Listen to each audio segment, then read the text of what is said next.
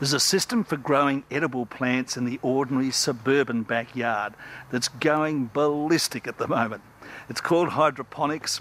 It's easy, it's clean, and the plants just grow like stick. I reckon it's the best fun you can have because I'm right into this at home.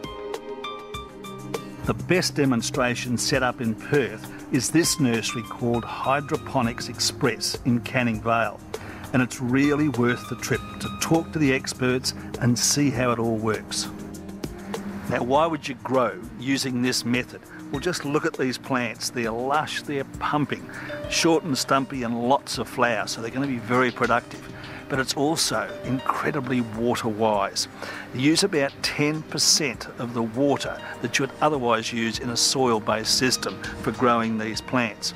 And the work, well, once a week I go out to my system with a watering can full of nutrient solution and pour it in. That's it. What can you grow in a hydroponic system? Well, how active is your imagination?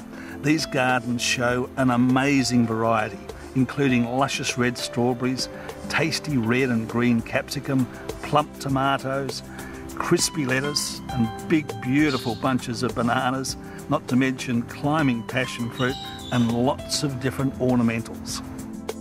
The result is fresh, homegrown vegetables, herbs and fruit that can be grown right at the kitchen door. It maximises the yield from even small spaces, so it's very suitable for balconies and tiny gardens. The Van Auric family have run this business for 25 years and have pioneered hydroponic plant culture for home gardeners and commercial operations. Their expertise is available to all visitors.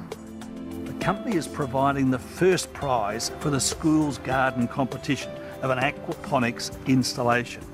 Now, this aquaponics represents a further step in hydroponic growing, where edible fish are used within a recirculating system to supply nutrients for vegetables to grow. The vegetables in turn clean up the water so the fish can live in it. I'm also using this aquaponic method at home to grow fresh seafood and vegetables for my family.